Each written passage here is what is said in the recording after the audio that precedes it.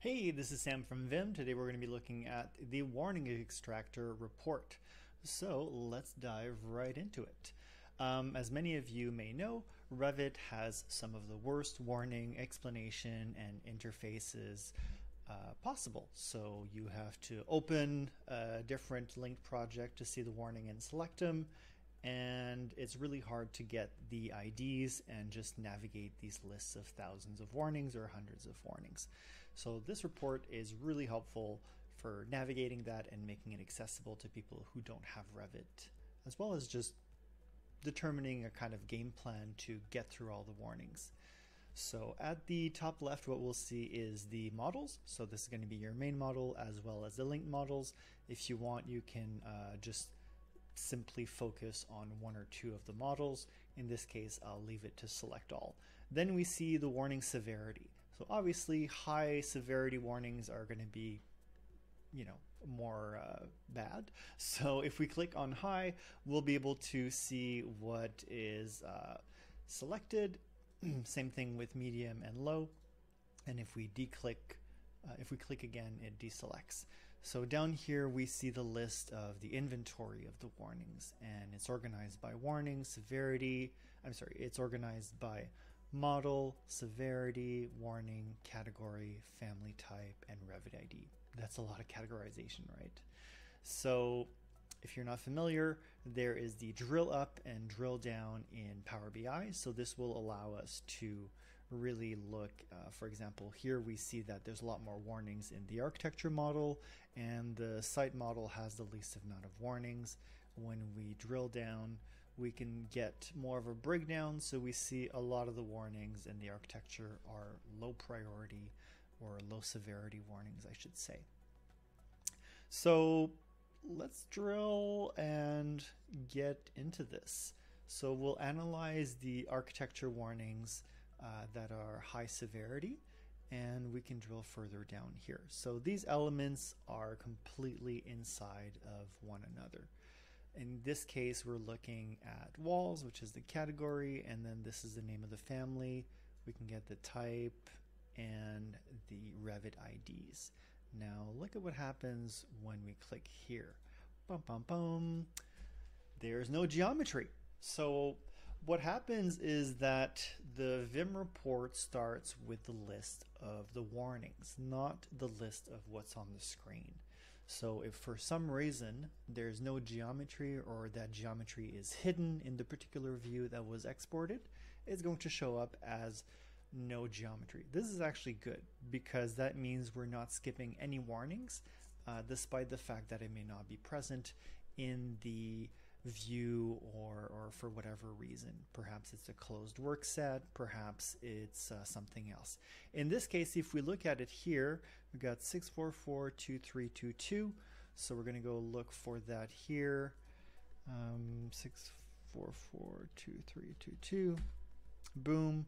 And we can tell that the wall is selected in here.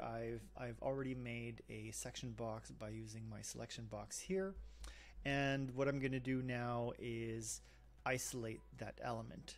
So we see that it's basically a typical behavior. If there's a wall in Revit, it will not have a geometry. If I move that wall out of the other wall that's on top of it, it will emerge again.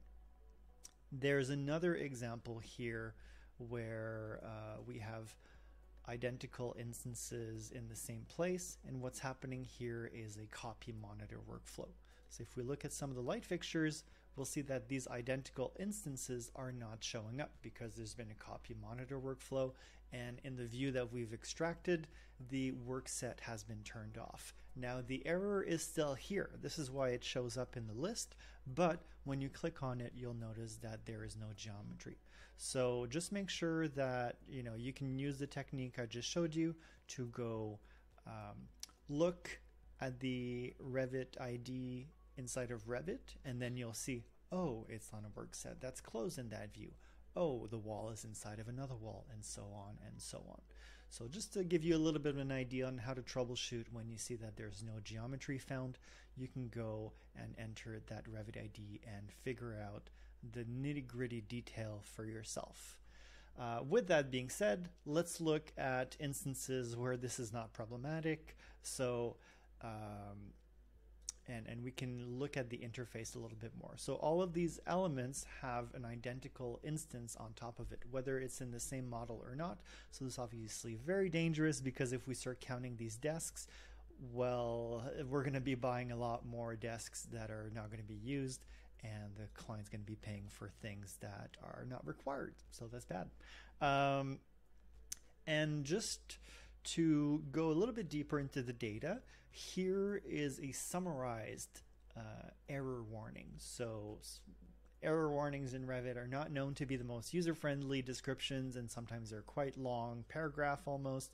So if you want the full error warning, you can scroll to the right and see what it's about, and sometimes it'll give you a little piece of advice on how to fix it, or a little bit of a hint on what the issue is, a little bit less mysterious.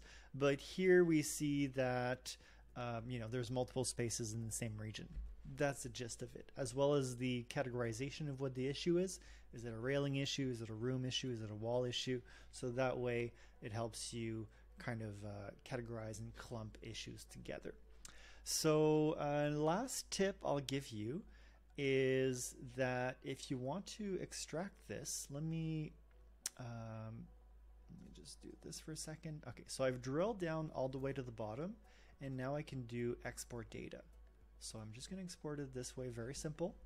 And once I've saved this file, I have everything in Revit, in Excel.